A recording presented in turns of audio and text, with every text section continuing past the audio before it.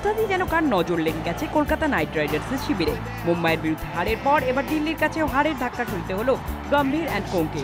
শনিবার ফিরোজ শাহ কোটলায় দিল্লি ম্যাচ জিতল 27 রানে। এদিন টসে জিতে দিল্লিকে ব্যাট করতে পাঠানোর সিদ্ধান্ত নেন নাইট অধিনায়ক গৌতম গম্ভীর।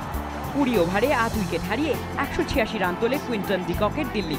দিল্লির হয়ে করুণ নায়ার 50 বলে 68 রান করেন। ইংল্যান্ডের স্যাম বিলিংও 34 বলে 54 রান করেন। কেকেআরের বোলারদের এদিন ক্লাব স্তরে নামিয়ে আনেন দিল্লির ব্যাটসম্যানরা। এদিন নাইটদের সফলতম বোলার আন্দ্রে রাসেল। এদিকে জয়ের জন্য প্রয়োজনীয় 187 রান তারা করতে নেমে একের পর এক উইকেট খোয়াতে শুরু করে কেকেআর। একমাত্র রবিন ও তপ্পা ছাড়া বাকি কোনো ব্যাটসম্যানই বিশেষ কিছু করতে পারেননি। এমনকি পুরো ওভার ব্যাটও করতে পারেননি গম্ভীর পাঠানরা। 18.3 ওভারে 159 রানে শেষ হয়ে যায় কলকাতার দৌড়। এদিনের ম্যাচ হেরে লিগ টেবিলের 3 নম্বরে নেমে গেল কেকেআর।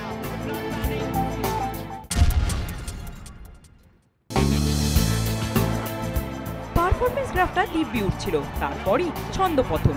কেমন যেন বেসুরো সুরে বাজছে গোটা দলের বডি ল্যাঙ্গুয়েজ। যে কেকেআর 2 ম্যাচ আগে টেবিলের 1 নম্বরে ছিল, 3 দিনের ব্যবধানে সে আজ 3 নম্বরে নেমে গেছে। ব্যাটিং থেকে বোলিং কোনো জায়গাতেই ডাক কাটতে পারছেন না নাইটরা। মুম্বাই ম্যাচে বড় রান করে ডিফেন্ড করতে পারা যায়নি বোলারদের ব্যর্থতায়। এদিন সেই বোলারদের ঠেঙেই বড় রান তুলে ফেলল দিল্লিও। নাইটদের শক্তিশালী ব্যাটিং লাইন আপও এদিন বড় রান তারা করতে গিয়ে তাসের ঘরের মতো ভেঙে পড়ল। এদিন যেন দল হিসেবে ছন্নছাড়া দেখালো ক্যালিসের ছেলেদের। এখনও টুর্নামেন্ট মাঝপথে, এটা গম্ভীরদের জন্য কিন্তু ওয়েক আপ কল। দুবারের চ্যাম্পিয়নরা যদি নিজেদের ভুল শুধরে নিতে পারে তাহলে ভালো, না হলে কিন্তু বড় বিপদ।